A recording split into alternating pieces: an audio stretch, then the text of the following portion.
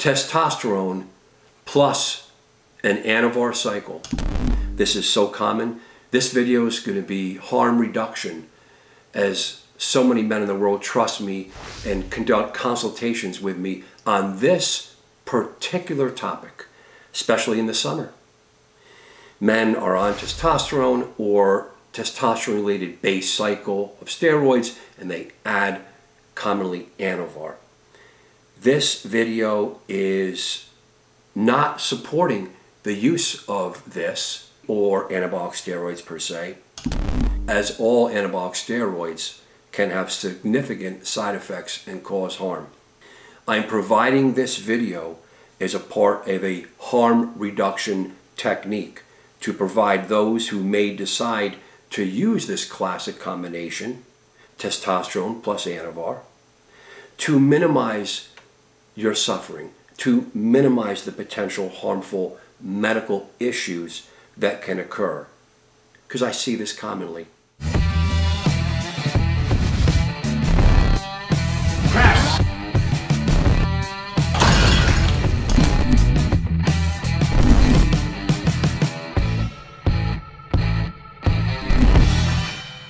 You should always stay in touch with your healthcare provider, a nurse practitioner, a doctor, anyone who that may be, especially where you're on anabolic, androgenic substances or any performance-enhancing drug. These medications can cause significant harm, and you're going to want to stay in touch with these experts. Let's start right off with reviewing Anavar, what this medicine is. See my video, Anavar. Anavar exandrolone is an oral anabolic steroid derived from DHT. It possesses great anabolic activity, approximately 6 times that of testosterone, with considerably less androgenicity versus testosterone. As a sole agent, it has negligible estrogenic and progestational activity. Historically, this is a medicine still prescribed in America and in other countries abroad. It's thought of as a mild oral anabolic steroid and was marketed in the 1960s in America and abroad for the promotion of lean tissue during catabolic illness, for an example, and we still see this used today. Burns, severe burns in the ICU. Status post-surgery, catabolic issues relating to surgery. Trauma, infection, significant prolonged infection when people are in the hospital. Prolonged corticosteroid administration, that's prednisone for people that have rheumatoid arthritis, significant asthma. Inflammatory bowel disease, which I see this all the time. Crohn's disease and ulcerative colitis. It's been used classically for decades for this to offset the corticosteroid effect and the catabolic effects. And there are a whole host of other non-rheumatologic diseases and non-specific rheumatologic diseases in which people use prednisone or corticosteroids. And also, this drug has been historically used for the mitigation of osteoporosis, and also with women. Of course, today we don't see it like this, but we see it with the burn centers and the significant infections, and we're seeing it come back in more medical centers for that. Absolutely incredible. We also see it in AIDS wasting and alcoholic hepatitis. So Anavar, as a sole agent, has some positive features, for sure. But we know that you can't live on it chronically. And even in the limited medical scenarios, it's going to have side effects. Let's talk about how it's used and what I see and all the anecdotal information I see for men using it on TRT and an add-on to base testosterone esters with other steroids in cycles. I usually see it added on to TRT, for an example, for a limited period of 6 to 12 weeks. I think everyone's going to know that. Let's talk about the systems. Let's take a systems approach on how I could provide relief and protection for you if you consider doing this. Starting off with the neurologic, central nervous system right up to the top. It's true that men report as they're adding this on to testosterone, they can have better clarity, better mood, certainly a better libido, in addition to the testosterone. This is going to be man per man. And the concern for me is that these things certainly can happen, but it could disturb an underlying mood disorder, a depression or an anxiety. I see this all the time.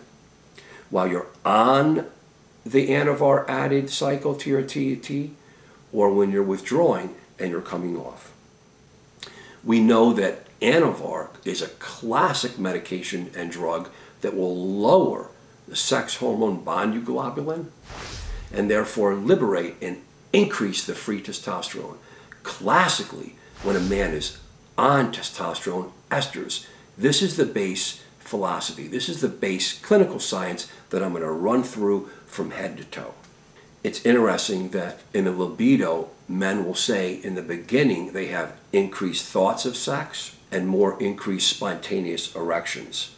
But again, the concern is you're resetting and you're setting up a scenario in your central nervous system that you're increasing your free testosterone. This could be with any other drug, Proviron or any of the other add-on drugs, that you're now going to set up this hyperstimulation in your CNS that at the moment may certainly lead to a beneficial state with mood, concentration, libido, but in the end, you got to come down. So in the end, this is why I warn against doing this at all, and if it's done, keep the doses low and keep the exposure limited. Next, acne. So again, what we talked about, the utilization of this agent is going to affect the base ester of testosterone, increasing the free testosterone, definitely leading to aromatization of that base ester of testosterone, and therefore understanding that it's a DHT drug itself primarily can get increased acne. There's no question. That's going to be on, or even, funny enough, worse off when you're reflexed off the drug, despite weaning, despite other agents. And we see that to be a worse scenario. What can you do? Of course, don't use it. Use much less of it. Keep it limitation to the exposure time.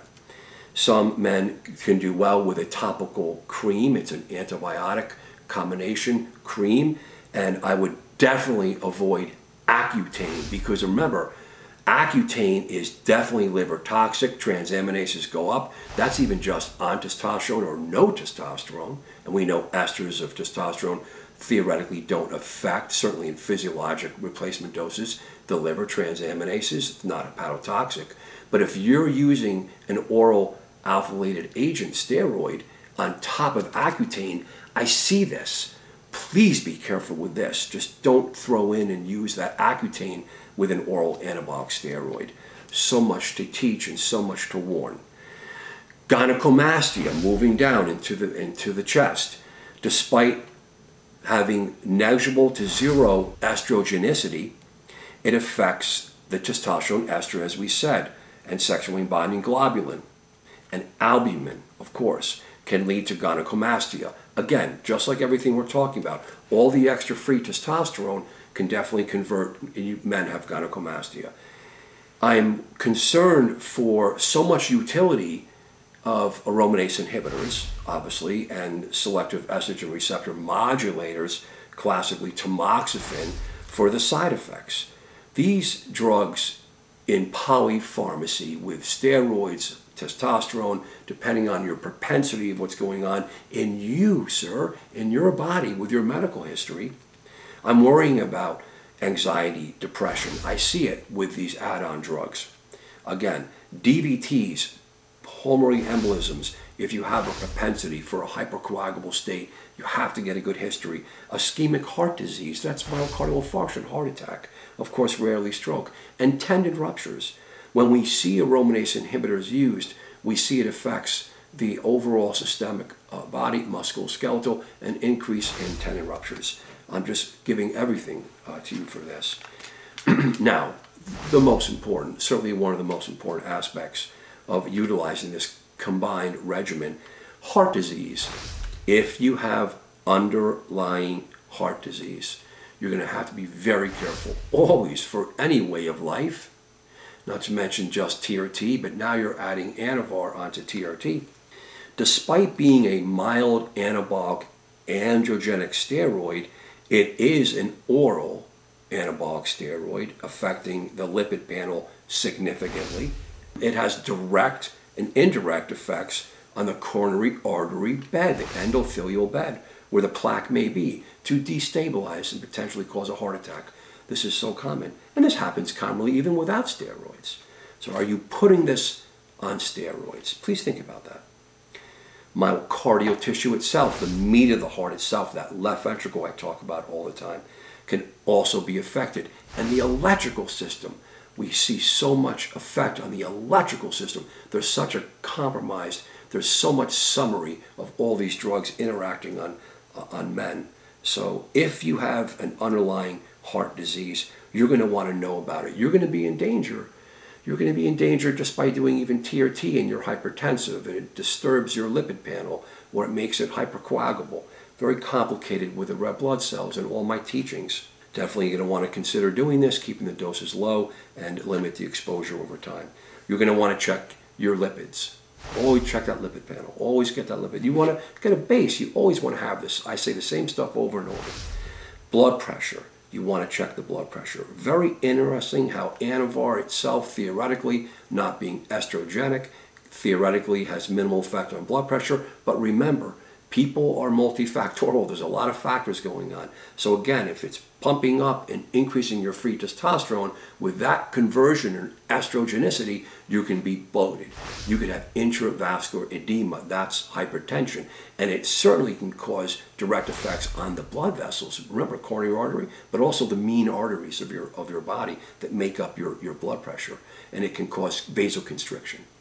Again, it's amazing. Not to mention, if you're anxious, your heart rate's up just because of this drug and the add-on drug. These cumulative effects, absolutely amazing. Also look at glycemic index. That's going to be the fasting sugar and a hemoglobin A1C. Next, I would recommend for every man, with or without steroids, really look at these heart issues. Get a coronary artery calcium score, see a cardiologist, a great primary care doctor, go over it, blood pressure, cholesterol, sugar, get a coronary artery calcium score. I can't say it enough. Get an echocardiogram. There are protective therapies and methodologies. I can't just give them here. It's unethical to just lump these in. You can get reviewed. Every single man's got a fingerprint. You can get reviewed from these systems. And a very good doctor, internal medicine, maybe APRN, a healthcare provider of any sort, is experienced and works as a team leader, cardiology, and there are lipidologists, board-certified lipidologists, at least in America, and these are experts at understanding the lipid progression, the effects on the atherosclerotic plaque that you may have. Please pay attention to that. Next, liver. We're moving down in the system, head to toe. We're taking a systems approach. Liver. This is Anavar is an oral anabolic steroid, classically 17-alpha alkylated. We know, although it's weaker in affecting the transaminases and liver effects adversely than Anadrol or Dianabol, for an example, but it will affect it. And you don't even really know what you're getting because you're getting it from the black market, if you indeed are. So it's limited, and I feel transiently where you see the LFTs go up and everyone's checking their labs and yeah, they're up, but they're going to come down. What's happening? Do you have an underlying liver condition? And what's going to happen over years and years and years if you're cycling on and off these agents and you're actually straining your liver? No one really knows. Get a comprehensive metabolic panel. Get a great doctor. If you're concerned for liver enzymes, if you're concerned for liver, bilirubin at all, go and see a liver expert. That's a hepatologist, gastroenterologist. You're going to have to, in the future, manage and take part of your own care and use these systems, use these doctors and put it together. Prostate, moving down into the pelvis, the prostate. Anavar is a DHT-derived drug, lacks the capacity to interact with 5-alpha reductase, so there's no potent dihydroform. But remember, this drug itself is DHT-derived, so that will have some effect on some men's prostatic tissue, causing potential worsening BPH, lower urinary tract symptoms, and my lord, if you have prostate cancer, say you're 50 usually or older, and you have underlying prostate cancer, even a teeny bit, and you're using any of these drugs, it's going to affect and potentially grow that malignancy. Please get a PSA. Please see a doctor. You can get digital rectal exams. You can, in the end, go and see a urologist. These are fine physicians. They're very, very busy. Of course, they're not going to know the incredible details about all these drugs, but they know the prostate. They know the testicles. They understand intimately, surgically, what's going on. Okay, harm reduction. I don't like finasteride and dutasteride, and also for the scalp and for the hair too, because if you use them, it's really playing a game blocking DHT receptors, and so many men have a relative finasteride syndrome. I've seen this so many times I can't tell you, and not just like this with testosterone plus Anavar, just coming in just on finasteride and or dutasteride. In my opinion, this is man per man. This is so sensitive, and if you're using these meds for this short period, is it really worth it? It's going to affect your mood. It's going to affect your sexual symptoms. There's so many complicated interplay with so much physiology going on. Again, be very careful with that.